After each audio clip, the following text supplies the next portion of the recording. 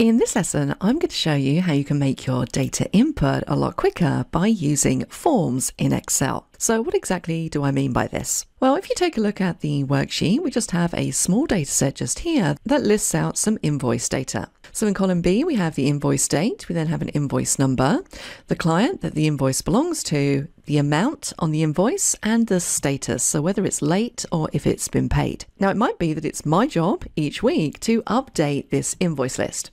So as we send out new invoices, I want to add more invoices to the bottom just here. Now, I could, of course, just go to the bottom cell and start to type in the record, or I could use a form. And sometimes using a form makes this entire process a lot quicker because it allows you to move between records efficiently.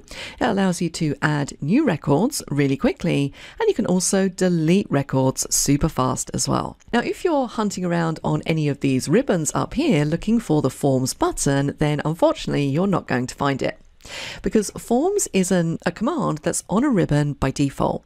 So we need to add it. And the easiest way to do this is to add it to the Quick Access Toolbar. So if we go to our QAT, click the drop down just here to open up the Customize menu, and we're going to go straight down to More Commands. This is going to jump us across to Excel Options and to the Quick Access Toolbar page. Now from here, we can choose how we want to sort our commands. So currently I'm only showing popular commands in the list below.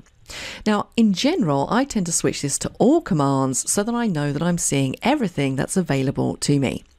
And these commands are organized alphabetically, which makes it a little bit easier to find. So we're looking for the Forms command. So I'm going to scroll down to where we have all of our Fs, and there it is, just there, form. Let's select it, and we're going to click Add to add it to our QAT. When we click on OK, we should see it now sitting up here. Now, before we click on this form button, I would always advise you to put your data into an Excel table. So let's press Control T. Yes, my table has headers. Let's click on OK, and you can see I'm getting the default formatting. Now, you can change that from the table styles drop down if you want to. This isn't a necessary step. You can just leave it as it is. But in general, I usually change the default. I'm going to change it to this one just here, dark green, table style, medium 18. And of course, then if you go to the table design ribbon in table style options, you have some choices with regards to if you want banded rows turned off or on.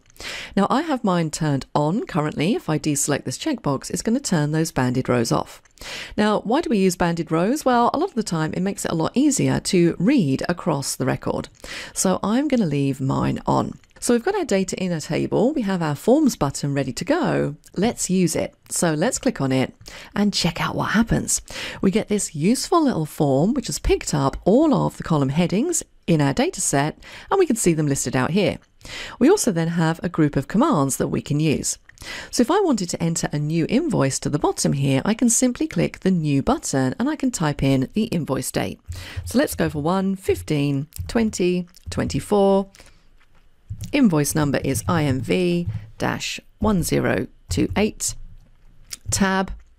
Client is client 15. Tab, let's say the amount is $200, and the status will say that that is late. And you can see as soon as we click on the New button, it adds that new record into the table. It also leaves the form dialog box open, so you can then just quickly jump to the next one and add another new record if you want to. And that's really all there is to using forms to input data. As I said, this can make your data entry a lot quicker, and it's a great efficiency tip to know. If you're not a subscriber, click down below to subscribe so you get notified about similar videos we upload. To see the full course that this video came from, click over there. And click over there to see more videos from Simon Says It.